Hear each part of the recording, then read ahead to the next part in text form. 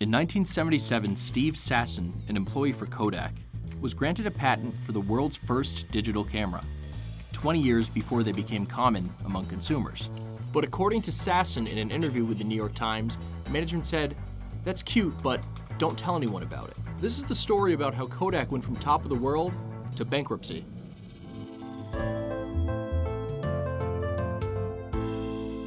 A Kodak moment used to mean something.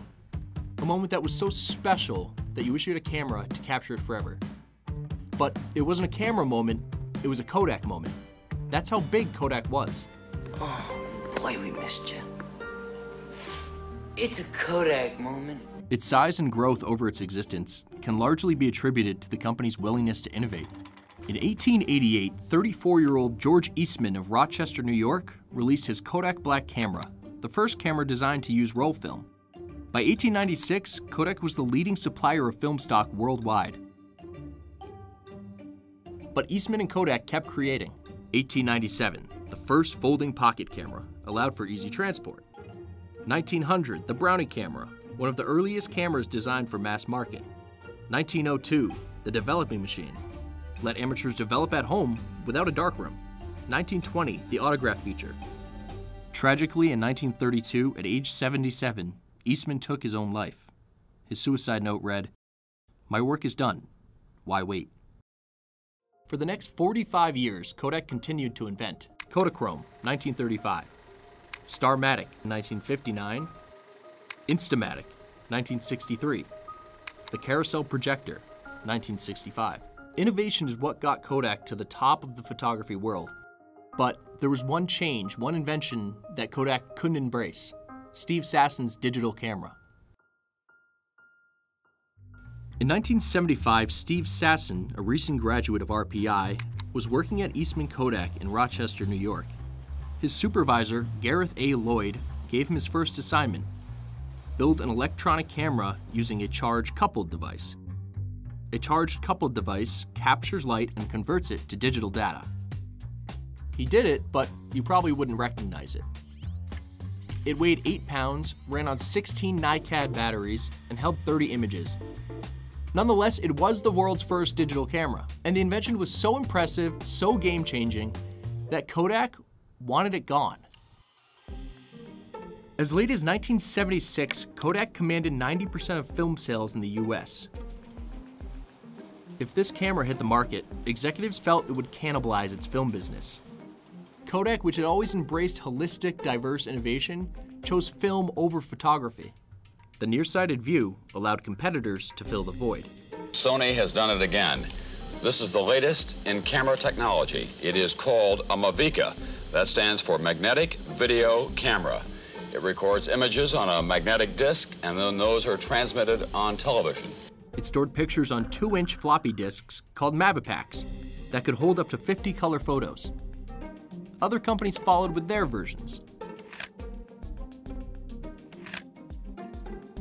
The digital camera, most like the ones we have today, hit the shelves in 1990, the Dicam Model 1.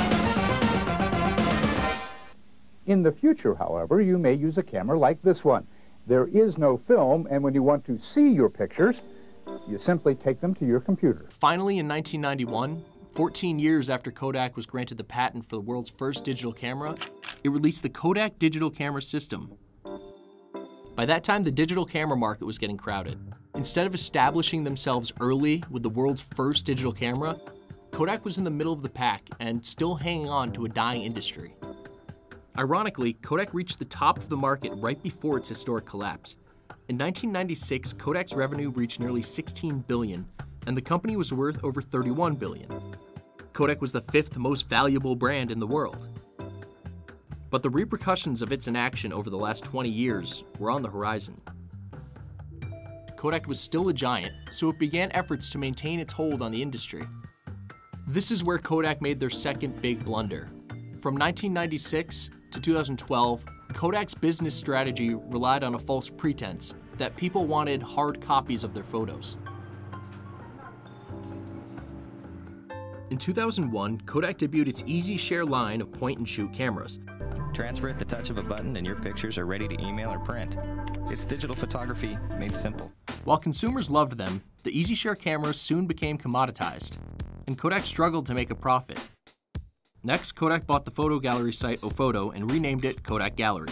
To complete the final step of the process, Kodak set off on its new endeavor, printers. Just press a button to get real Kodak photos at home without a PC. Yet, these too failed to reach profitability. Kodak found out the hard way that people didn't need print photos anymore. They now shared them online. Photo albums were replaced with MySpace, Facebook, and Instagram. You don't just go to a party anymore. You go to a party with a digital camera, and then your friends relive the party online. While the failure to market the digital camera was the mistake that sent Kodak on the path toward bankruptcy, the mistake that kept them on course was the belief that people wanted hard copies of their photos. In 2008, Kodak got desperate. The company began mining its patent portfolio. This generated nearly $2 billion in fees over 3 years.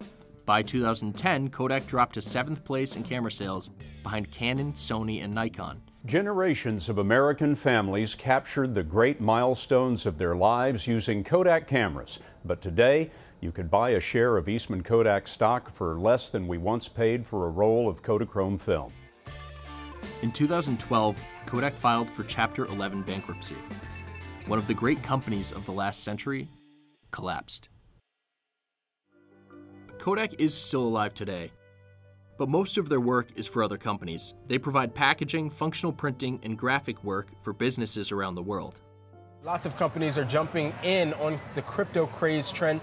The most recent is camera company Kodak. In a strange turn, Kodak announced their entry into Bitcoin in January 2018, a photographer-oriented blockchain cryptocurrency used for payments for licensing photographs.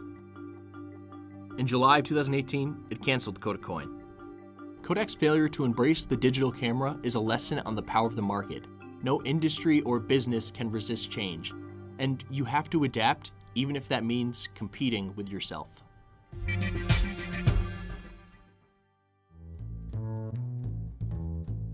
Thanks for watching. If you enjoyed this video, please like and subscribe, and leave a comment below with brands that you want us to feature next.